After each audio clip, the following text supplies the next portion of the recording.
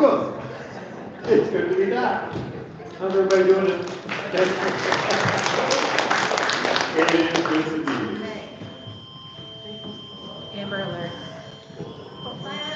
Amber alert. Yeah, it sounds like another Amber alert. Amber alert. That's unfortunate. Pray for that as well. So, as we're welcoming people back, what do we have for celebrations today? Anniversaries, grandchildren, birthdays. Conference. I was just going to ask, Barbara. So we have a birthday. Any other birthdays, Karen? Nancy's birthday on Wednesday. Oh, Nancy! I don't count them anymore. That's all right. We can still celebrate them. Celebrate that you're here. Awesome. All right. Our team won. Your For which team is that? the trivia last night. Oh, no way. Racing money for the food cover. Congratulations. How was the competition? We won by half a point. We won by half a point. There we go. Congratulations. Got in there, got in there. Well done, well done. We do happy birthday to Barbara and Nancy. Birthday to you. Happy birthday to you. Happy birthday, dear Barbara and Nancy. Happy birthday to you. And I hope your week is amazing. So, a couple announcements this morning. First of all, thanks to Sandra Smith. Very much enjoyed watching your services, and I hope we get to have you back here again. You leave a wonderful service. Thank you so much. And also thanks to Liliane, who continues to come back, continues to help us out, continues to support us. You're amazing. Thank you so much.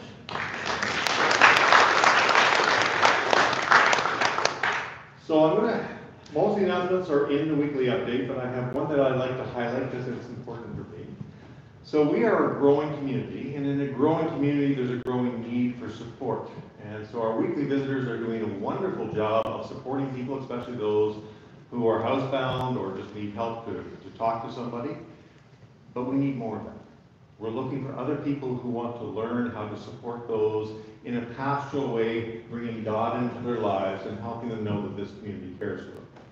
Over Lent, I'll be offering a pastoral care course to help you learn how to do that, or even just to care for your own loved ones, how to bring God into the conversation and be with them in a peaceful, loving way. Not that you aren't doing that already, but maybe we can give you some pointers. Because this is an unusual Lenten education Lenten course, I'm also recommending for those who don't want to pastoral care that the United Church Canada is offering one on spiritual practices for a climate in crisis. It looks like a wonderful course. It's going to be online on Tuesdays. Check the weekly update for any details on how to register for that. So please see me if you want to do the pastoral care course. Please see the weekly update if you'd like to do the spiritual practices for a climate in crisis. And Joan. Good morning. I'm just coming down from our big trivia win. Anyway, a couple of things that have come to my attention. I am the chair of Outreach and Social Action here. And one of the main things we do is support the Manotick food cupboard. And at Christmas, we get a lot of food. And even though we moved to a new location, there isn't enough room there to store the bounty that we get at Christmas. So if you go into what was previously known as the choir room, there are boxes and bags of food, and that's the overflow storage. It will slowly disappear between now and I predict by the end of April it'll all be gone. So if you're curious about that, that's what that is.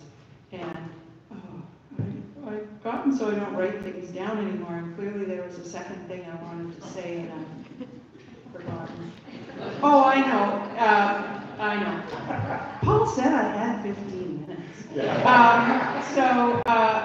As in the past couple of years, we've had a Lenten calendar, which, if you really stretch the idea of reflection, it is a form of reflection during Lent. And this year we're going to be supporting Water First, we had a water calendar in 2022, and it has been revised. We didn't just pull out the old one and skip because facts have changed. So we will have the water calendar available as an attachment to the weekly update. We'll have some hard copies. It gives you a daily prompt to ask you to think about water usage and water advisories that exist in Indigenous communities. And with each prompt, there's sometimes there's a tax that has to be paid. So if you have so many bottles of bottled water in your house, you might have to pay 10 cents for each bottle that you have. So we raise a little bit of money, and that will be donated to Water First. So that's the other thing. Thank you, Joe. So I also want to talk about Black History Month. As most of you probably know, February in Canada we acknowledge Black History Month and try to recognize the contributions and the struggles that our Black communities have had in Canada over the last few centuries. So I'm going to read a short text. In 2020, the United Church of Canada responded to the Black Lives Matter movement and started a reflection process on racism in our society and in our church. One of the results of that reflection was that the United Church of Canada decided not only to welcome all people, but to actively work against racism. And so we are becoming an anti-racist denomination. What does that actually mean? Well, I'm still trying to figure it out, but this is the definition that we're working with. An anti-racist denomination is one that actively works at dismantling racism and white supremacy at all levels in the church, continues to work at decolonizing its theology, and strives to redistribute racial power more fairly. It does this anti-racism work so that people from all racial backgrounds can participate in the church's life fully and freely. So at this point in our journey to becoming an anti-racist church, we have a working group at the national office, and they host education and discussion groups about how we can take positive and active choices to fight racism, not only in our society, but also within our church, because it does still exist in our church. Surprising as that may be, there is still racism in the United Church of Canada. It's going to take a long time, but we are going to get there. We are determined. Life in God is constantly changing and growing. And so changes like this are wonderful news, because it's one more way that we can progress to that kingdom of heaven. Let's start with our centering practice. And I certainly need this after being away for so long, so excuse me if I take some time to be with God. If you're comfortable, close your eyes. Take a deep breath in and out, and know that God is here. Take a deep breath in and out, and know that you are safe here. Take a deep breath in and out, and know that you are where you are meant to be.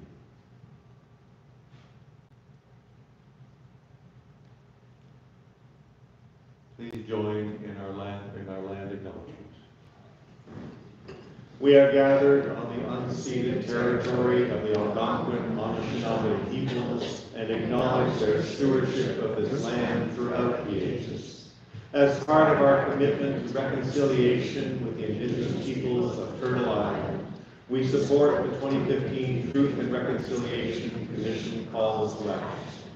We call on all levels of government, in collaboration with Aboriginal people, to create adequately funded and accessible Aboriginal-specific victim programs and services with appropriate evaluation mechanisms. A big moment, but it's a recognition that we need to have victim services that fit the Indigenous people who have been harmed. We're getting there. Let us light our Christ candle. We light this Christ candle in our love for God, our love for Christ, and our love for the Holy Spirit. May the light of this candle remind us of the strength found in God. May the light of this candle remind us of the truth found in Christ. And may the light of this candle remind us of the Holy Spirit that fills us, connects us, unites us, and gives us life.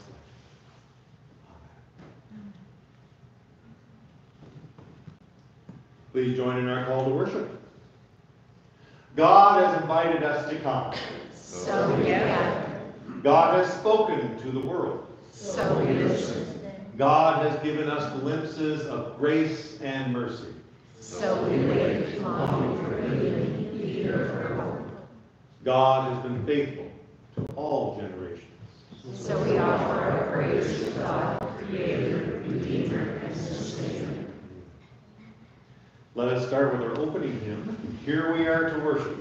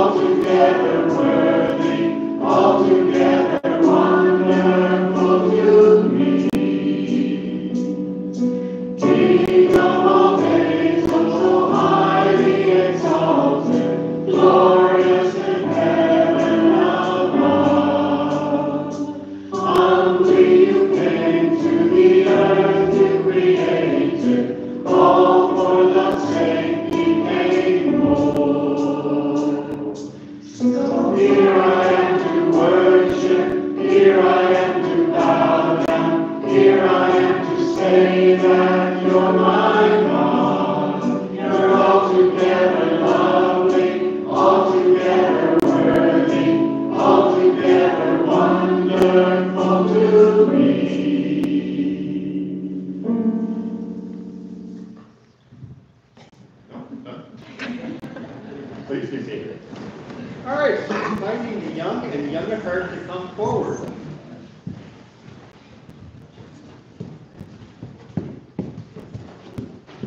Anyone else want to join? How are you guys doing? Please, let's see. So, I'm going to start with a quiz.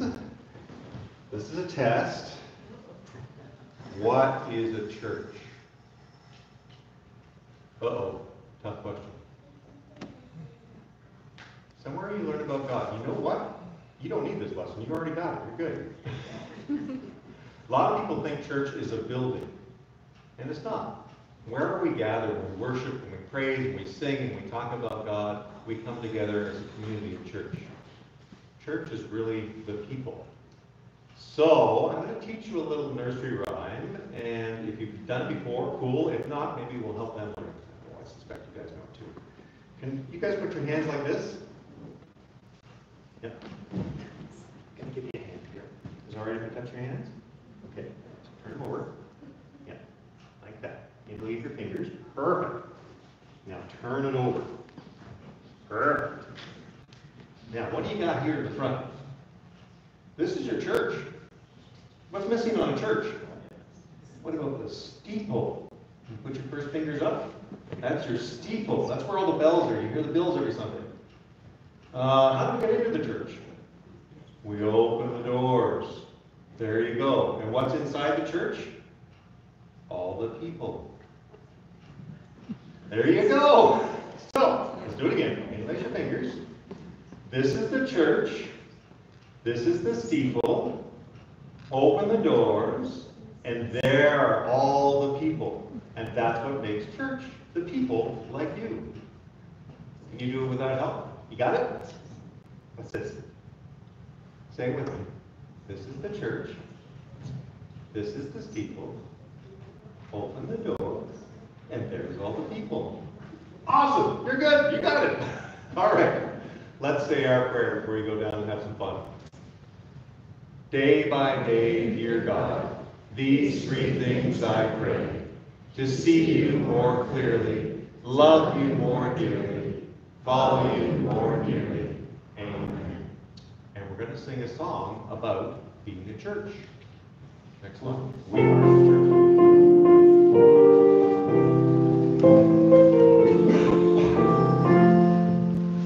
I am the church, you are the church, we are the church together. One follow Jesus all around the world, yes, we're the church together.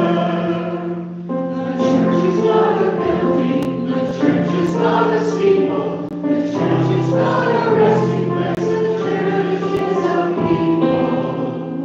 I am the church, you are the church, we are the church together. One follow Jesus all around the world, yes, we're the church together. Many kinds of people with many kinds of faces, of colors and of ages, of all times and places. I am the church, you are the church, we are the church together. All who follow Jesus all around the world, yes, we're the church together. And when the people gather, there's singing and there's praying, there's laughing and there's crying, sometimes all up and saying, I am the church, you are the church, we are the church together. All who follow Jesus all around the world, yes, we're the church together. I am 90 or 9 or just a baby. There's one thing I am sure about, that I won't be maybe. I am the church, you are the church, we are the church together. All who follow Jesus all around the world, we are the church together. You remember how to make church? Yeah. All right, go have fun. I'll quiz you next week.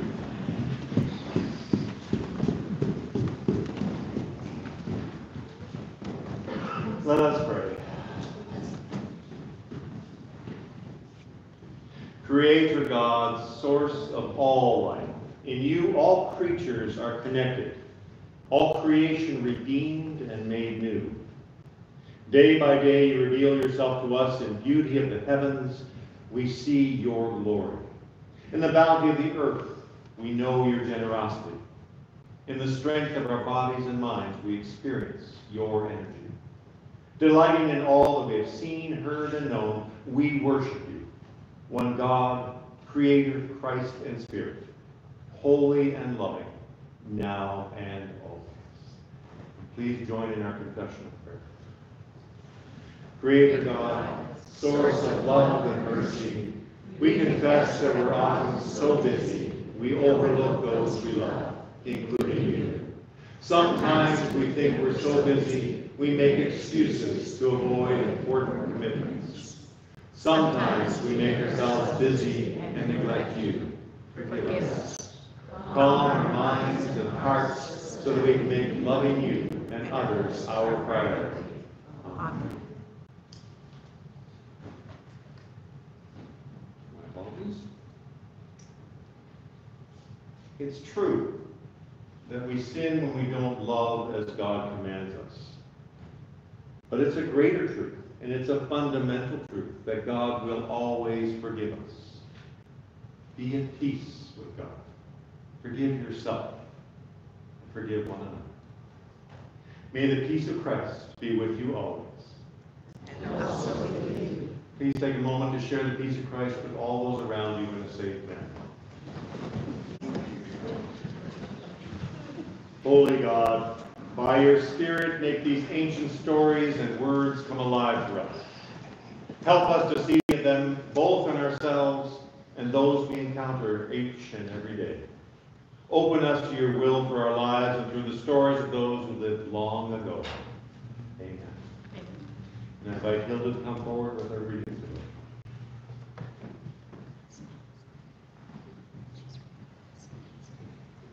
First scripture this morning is from Psalm 147, verses 1 to 11. Praise the Lord, how good it is to sing praises to our God, for he is gracious, and a song of praise is fitting. The Lord builds up Jerusalem, he gathers the outcasts of Israel, he heals the brokenhearted and binds up their wounds. He determines the number of the stars, he gives to all of them their names. Great is our Lord and abundant in power, his understanding is beyond measure. The Lord lifts up the downtrodden, he casts the wicked to the ground. Sing to the Lord with thanksgiving, make melody to our God on the lyre. He covers the heavens with clouds, prepares rain for the earth, makes grass grow on the hills. He gives to the animals their food, and to the young ravens when they cry. His delight is not in the strength of the horse, nor his pleasure in the speed of a runner. But the Lord takes pleasure in those who fear him, in those who hope in his steadfast love. The second reading is from the Gospel of Mark, chapter 1, verses 29 to 39. As soon as they left the synagogue, they entered the house of Simon and Andrew with James and John. Now Simon's mother-in-law was in bed with a fever, and they told him about her at once. He came and took her by the hand and lifted her up. Then the fever left her, and she began to serve them. That evening at sunset they brought to him all who were sick or possessed with demons, and the whole city was gathered around the door.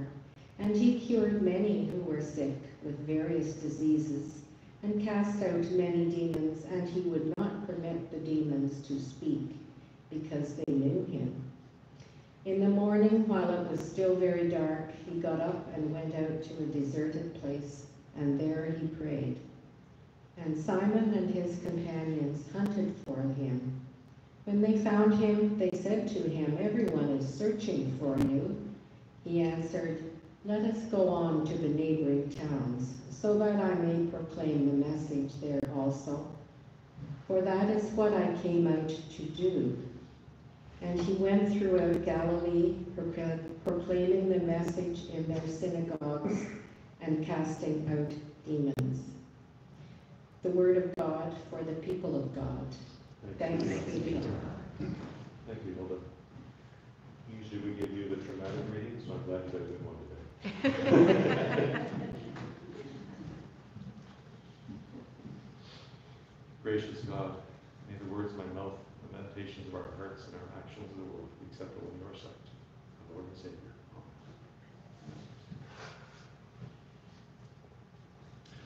So over the last few weeks, we once again heard the stories of Jesus' baptism, his birth, obviously, and his preparation for ministry, including calling the disciples. But now, today, we get down to business. The business of Jesus' ministry. That ministry of helping everyone know God's everlasting love. That ministry of healing and teaching people to care for each other and for creation. Jesus' ministry of preparing his disciples and all of his followers to come together in hope and peace and joy and love to help usher that world that God calls us to. But we're still at the very beginning of that story. Day one, of Jesus' 3-year ministry started in the town called Capernaum, which is on the north shore of the Sea of Galilee. At that time, about 1,500 people lived in that fishing village. And Jesus started his ministry by teaching in a synagogue and healing a man who'd been possessed by an unclean spirit. After witnessing that healing and that power, Simon took Jesus to his home so he could heal his mother-in-law. His mother-in-law had a fever and was in bed. Now, 2,000 years ago, being sick in bed with a fever was a lot more serious than it is today. Obviously, they didn't have the medications nor the tools to determine why the fever was happening. The other problem was that many people believed that anyone who was sick was being punished by God for something that they or even their ancestors may have done. So sick people were often ostracized from their families and their communities, and we've talked about that a lot. And one of Jesus' recurring messages is that sick people are always beloved children of God and should be supported and should be cared for by all those around them. Jesus' response to Simon's request was simple and it was profound. Jesus took her by the hand and lifted her up. Then the fever left her. Nothing dramatic. No fanfare. Jesus reached out, took her hand. Jesus touched her. And that's all it took. Most of the times when Jesus healed someone in the Gospels, it was through a touch. Jesus healed a man with leprosy when he touched him. Jesus touched children and blind people and deaf people and crippled people and the servant whose ear was cut off at Gethsemane. And he healed them. When it's welcome, a compassionate touch creates relationship and connection. And you all know this. And when we're learning pastoral care in seminary, we're taught that with permission to include a gentle touch on the shoulder or hold hands with those that we're caring for. None of us have Jesus' power of healing, but that touch still has huge healing power. And while it's not as prevalent in Scripture, it is mentioned, but not as often, I am a huge proponent of the healing power of a hug. And there are several people in this congregation that we agreed to greet with a hug, because that's our practice. Right, Larry? Great. Unfortunately, last few years of pandemic has left us a little afraid to touch and to hug, and granted, we do need to be cautious. But I do hope that that practice of touching and hugging can return so we can bring that healing power back to our communities. So after that encounter with Peter's mother-in-law, Jesus' evening suddenly became really busy. Now, Hebrew Scripture did not permit healing during the Sabbath day. Something else Jesus refuted later on. But as soon as the sun went down that day, crowds of people came for his healing touch. And we heard in Mark 1, verse 33, the whole city gathered around the door while he healed. And then in the morning, when it was still dark, Jesus got up, he went out, and he prayed. And afterwards, he and the disciples walked through Galilee, repeating that same pattern. That pattern of the first day, again and again and again. Teach, heal, and then go rest and pray. It's a pattern he repeated for the rest of his ministry. Jesus, the Son of God, the person who performed miracles in God's name, who walked countless kilometers showing God's love to the world, Jesus made sure that he rested and prayed on a regular basis. Jesus made sure to care for himself so that he could continue caring for others. And as I go around the community, I speak to almost as many caregivers as I do people who need care. And the one thing I see again and again is caregivers forgetting that they need rest too. If you want to be able to continue caring for your loved ones, caregivers need rest just like Jesus. No matter how much we love someone or how much they need us, we still need our regular rest, just like Jesus did, if we want to continue serving. So as with many of you here, I've had a lot of challenges in my life. And there are a lot of people in my life who need my support. Last week was particularly brutal. But I've learned the hard way that I can't care for you. I can't care for others. I can't care for those I love unless I care for myself. You know, I love being renewed in the forest and the trees and the water. I'm also a huge fan of yoga and meditation. But the place where I can rest and recover best is right here, in this community. Spending time with God and with the people I love while we pray and sing and connect is the best healing that I know. It's where I revive. And yes, this may also be a place where I'm called to serve and care for others, but thanks to God's blessings, this is also where I come to be healed and where I can recover. I believe that many of you feel exactly the same way, and you come here week after week, not only to connect with God, but to connect with the others that you love. You come here to care for others and to receive that care. You come here to rest and renew so that you're better prepared to go out into that snowy world. You come here to rest and pray after a hard week, just like Jesus did throughout his ministry. Just like Jesus. And so as followers of Christ, we want to live as Jesus showed us. And Jesus showed us on that very first day in Capernaum, and he repeated that same cycle day after day after day throughout his ministry. Teach, heal, and then go away and rest and pray. He went out into the world to help people know and understand God's love. He healed others with his words and his touch, and then he rested. And he prayed on a regular basis so we could do it all over again. So if you really want to live the way Jesus taught us, that's the way. Go out in your lives, in your worlds, helping others know God's love. Care for others. And then please, care for yourselves. Rest and pray. If you want to live as Jesus taught, I pray that this is a place where you can also make that dream come true. This is a place where you can care for others and feel cared for. Maybe this is a place you can teach and learn, heal and be healed. Love and be loved. May this be a place where you find inspiration and renewal that you need to live the rest of your lives just as Jesus taught us. May you be blessed in this place, just as I am. Let us sing about healing power, like a healing stream.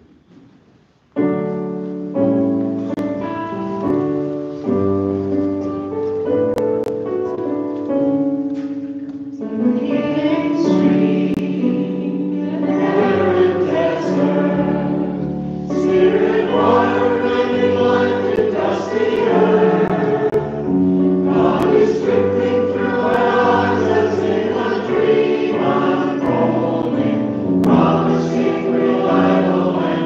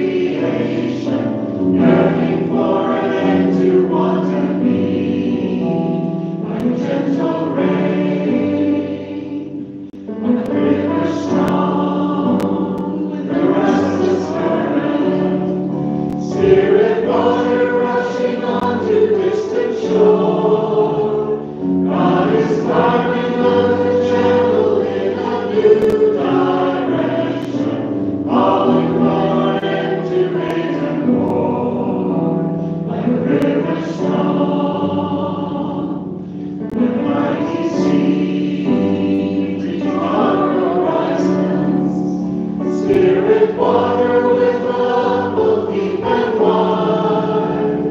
God is working in our hearts to shape a new tomorrow. God will always challenge and provide. Like a mighty sea, like a river strong, like a gentle rain, like a healing stream.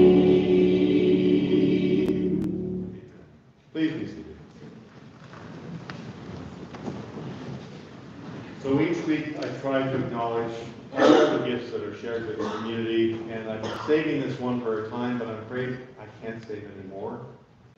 As you're all aware, Peter Gilman died a couple of weeks ago, and I've been waiting to thank Peter and Isabel for one of their beautiful gifts that they gave us. That projector and that screen, which enables us to do so much here. It brings in people and we can use it for all sorts of things, including our worship, was a gift from Peter and Isabel. And we thank them very much for that.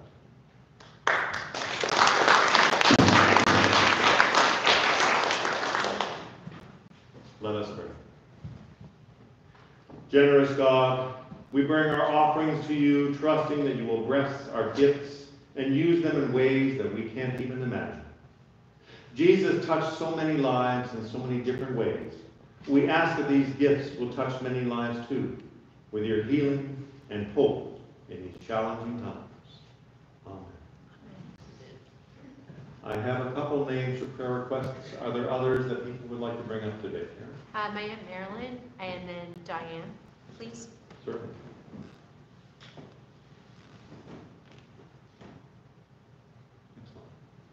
Michael. Troy? Sorry, there's another name? Michael. Michael? Eric. Eric?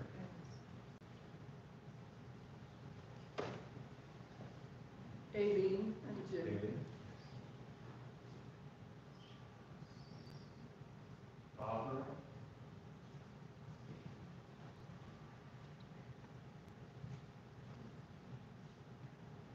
Let us pray. And in recognition of Black History Month, I'd like to use a prayer written by Dr. Aileen Smith in honor of Black History Month. God of peace, you give us courage and strength and perseverance needed to challenge the systems of racism so that we can clear a path for your justice, peace, and equity. We believe racism is present in our society and in our church, and throughout time has manifested itself in many forms and in varying degrees. We know racism is alive in our language, in our structures, and through our system it actively works to deconstruct your glorious design, blocking the path to justice, equity, and peace that Jesus brought. Racism exists. And it challenges the gospel message that we cry. We cry abundant life for all, knowing that we are slowly being suffocated by the pervasive evil of racism. Some of us are choking. Some of us cannot breathe. Some of us are dead. We cry peace, knowing that we are the instruments of God's peace, and that such peace cannot exist without justice, equity, compassion, and God's grace. We cry Emmanuel, God with us, knowing that to God every life matters. God is with all people. Even though as a community and a society we have stated through our actions that some lives matter more than some others. Compassion one, help us understand how racism finds life in our hearts and in our cries. And in this time of tense anticipation, may we commit ourselves to be the people of your way, crying and creating a path for justice, equity, and peace for all people in this wilderness of hatred and racism. Dear God, we bring unto our minds and to our prayers, we offer to you the names of those people nearest and dearest to our hearts, praying that you are with them and that they know your love this day. We pray for Carol. As her world disappears, may she always know your love. May she always know that she is cared for and supported.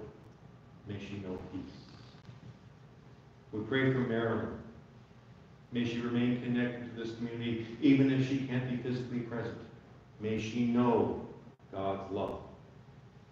We pray for Diane. May she be with you every moment. We pray for Troy. May Troy gain strength from your support and from the power of the Holy Spirit around him. We pray for Eric. We pray for Aileen and Jim. May they know your peace. May they know that their community of Manotick United continues to pray and support them and call out for their help. We pray for Barbara. Dear Lord, may Barbara know your love. May Barbara know the peace that comes from having the Holy Spirit run through her. And dear Lord, I pray for Michael this morning. May you bring him healing.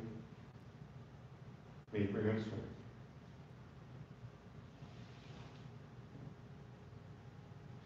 Gracious God, we offer these prayers to you and continue to pray in the way that Jesus taught us. Our Mother and Father, who art in heaven, hallowed be thy name. Thy kingdom come, thy will be done on earth as it is in heaven. Give us this day our daily bread, and forgive us our trespasses, as we forgive those who trespass against us. And lead us not into temptation, but deliver us from evil. For thine is the kingdom, the power, and the glory, forever and ever. Amen. Please rise and join our closing hymn, the servant song, also called We Are Pilgrims.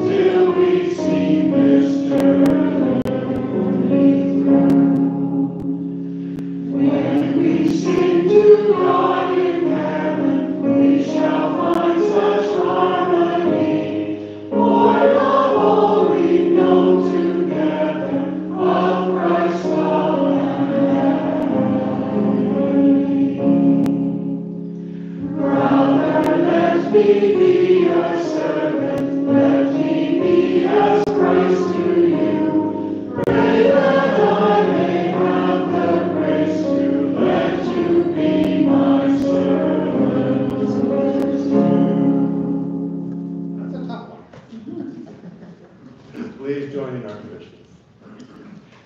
It is God who made us.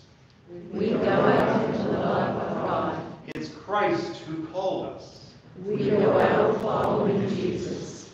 It is the Spirit that empowers us. We go out with hearts of fire. May God go with you and bless you in all that you do. Let's close by singing Peace Go With You.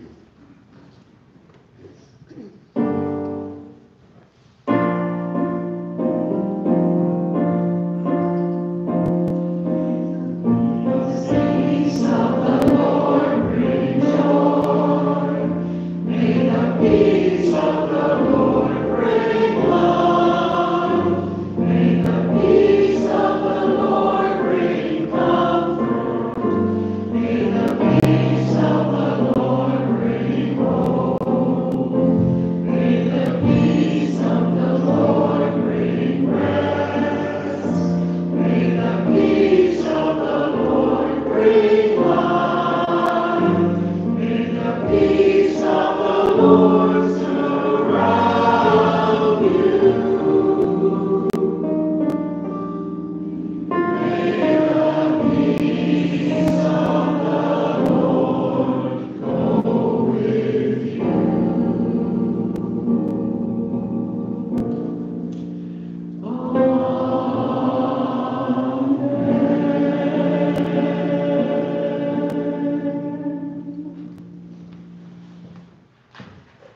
tough homework assignment this week. Rest, find peace, recover, take care of yourselves. God bless you.